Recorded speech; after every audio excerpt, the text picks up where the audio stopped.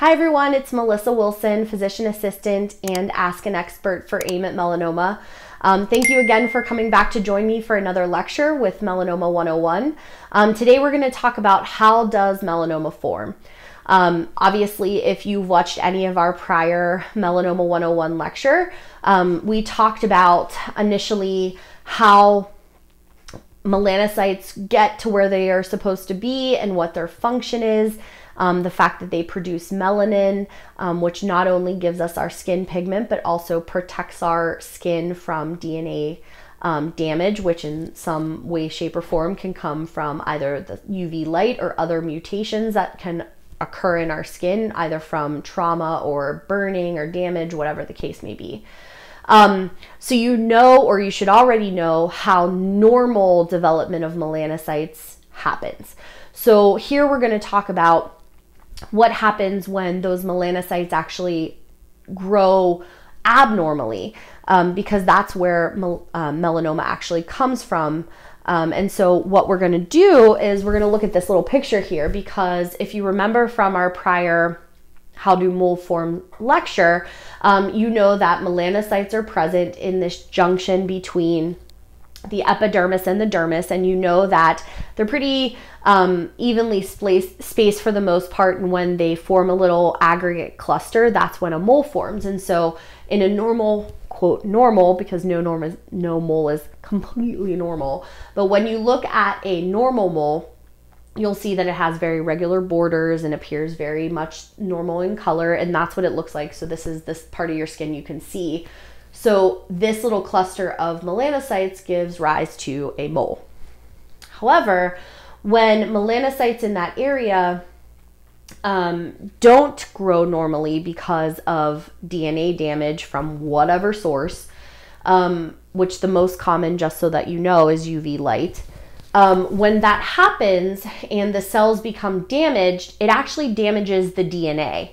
And the reason that that's important is the DNA in a cell is what tells the cell what its job is, how it's supposed to grow. It's basically the blueprint for the cell that tells us what its job is and what it's supposed to do.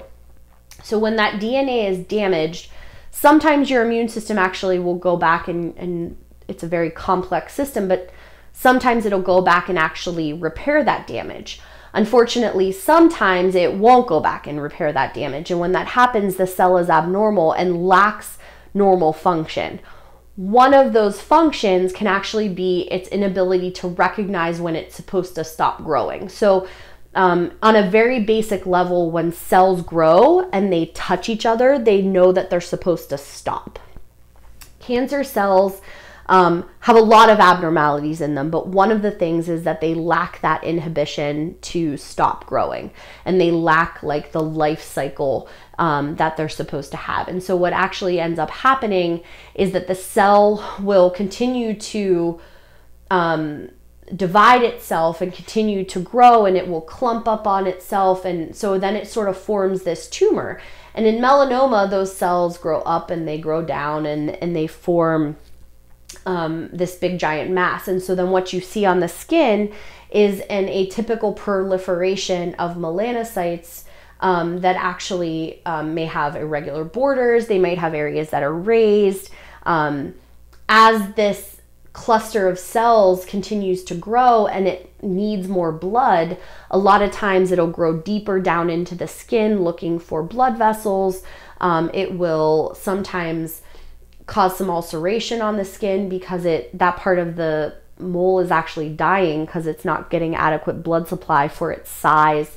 Melanomas, by and large, will grow out before they grow down looking for blood. And that's something, again, that we can talk about in later lectures when we look at the different types of melanomas. But, you know, what the take-home message is that DNA damage causes the cell to function completely abnormally and for whatever reason, not stop growing when it's appropriate and not have the normal life cycle of a cell. And so then it continues to grow and make copies of itself that are also abnormal, and over time that forms a tumor.